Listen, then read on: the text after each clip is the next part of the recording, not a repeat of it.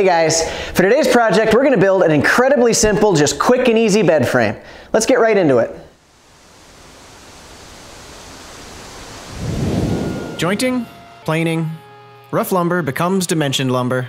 Moving on.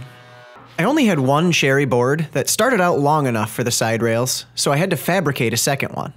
I matched a long and short board up that would get me to the length I needed, then drilled staggered pocket holes in the ends of both boards.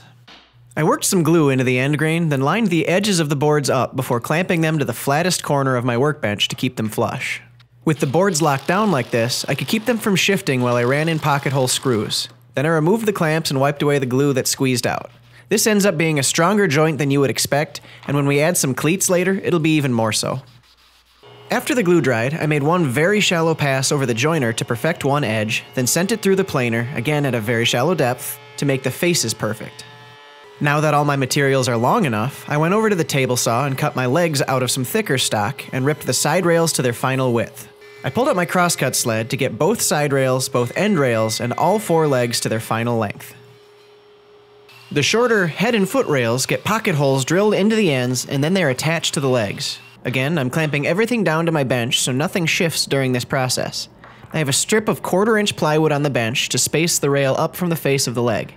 Then I have a scrap block holding the rail down so I can access my holes without running into the clamp heads. I've found that pre-drilling through the pocket holes and into the mating material helps keep unwanted splitting from happening. In these thick legs, it's not likely an issue, but better safe than sorry. Small support cleats are added halfway between the legs along the bottom edge of the front and rear rails. These will hold up the ends of a central spine that'll span the entire length of the mattress later on. I attached them with glue and brad nails at first, and then I added screws for extra strength. To attach the bed rail brackets, I first pulled the screws out and then put them back together with washers in between the two halves. This creates just enough of a gap so that we can get things nice and tight when we assemble the bed later on. With the head or foot rail standing on end and the side rail butted up against it, everything is clamped down and the hardware is set in position. I pre-drilled into the side rail using a center-finding drill bit, then attached the hardware by driving in the screws. Then, I marked the exact location of the hardware on the leg before separating the two halves. I laid the head and foot boards down flat, then lined the bracket back up with my marks and attached it the same as before. With the washers now removed, I could slide the leg side into the hook side and tighten the screws for a solid fit. Cleats are added on the inside of the side rails flush with the bottom, using glue, then brad nails to hold them in place, followed by screws to add strength.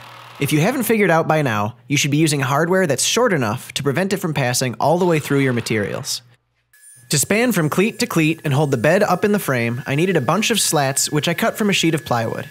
I also needed a long board to act as the central spine, which spans the length of the bed from headboard to footboard. It also has two short legs that touch the ground, which adds the most support.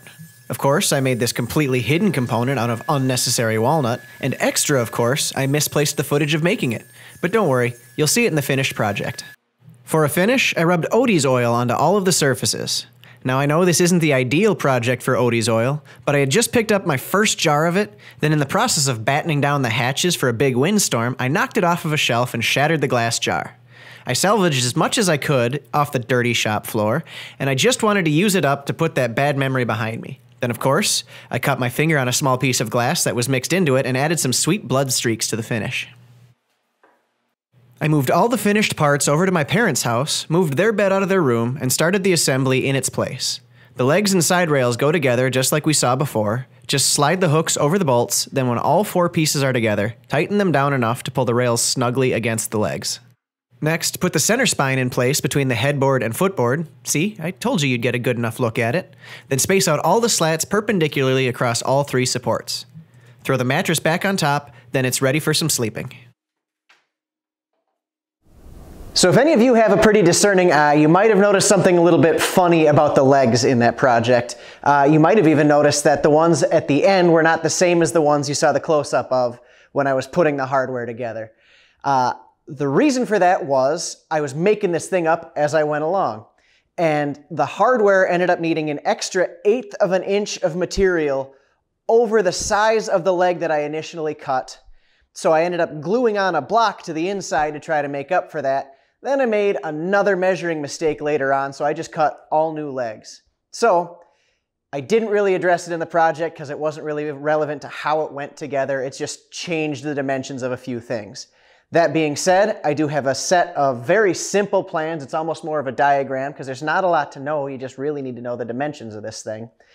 It is correct in there. It is the dimension of the final leg, the way that it went together, the way that it works and looks clean. So if you caught that and you wanted to yell at me, I knew that, and here we are. I've got it covered. If you want to build a simple little bed frame, I've got a set of plans available, like I mentioned. Go ahead, find the link down in the description. Go to my website, buy the plans, build your own. I don't know what else to say. I always have a really hard time with this signing off sort of thing. So thanks for watching. I'll talk at you again soon. Yeah, I think that went well.